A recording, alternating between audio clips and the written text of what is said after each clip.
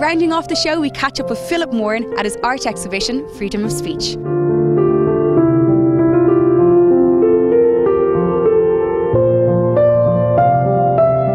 Well, I've always been interested in drawing. That was always one thing I was really good at. And over the years, I've kind of gone in and out of it.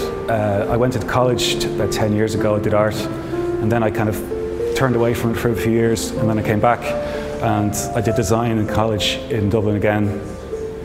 But I've been constantly working on and practicing drawing and painting, and as I say, I do portraits. It seems to be my specialty. I like to draw with ink, and I draw a lot with ink and sticks because I try to have as much of an immediate effect as I can. So a lot of the time I would draw without even drawing pencil drawing beneath. And so in this style I actually use an ink called Quink ink, which is an ink that was very popular in fountain pens for many decades. And when you add water to it, it separates into blue and brown, yellow colours.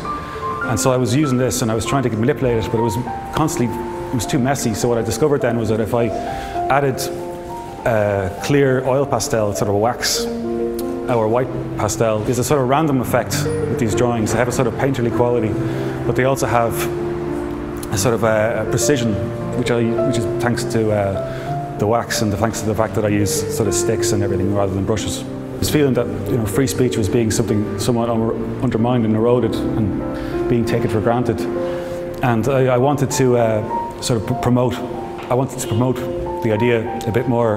And part of that was also because I did admire a lot of these people. I remember reading about them over the years, and some of them actually I'd never heard of. So I did a lot of research about it, and free speech is the sort of foundation of freedom in our society.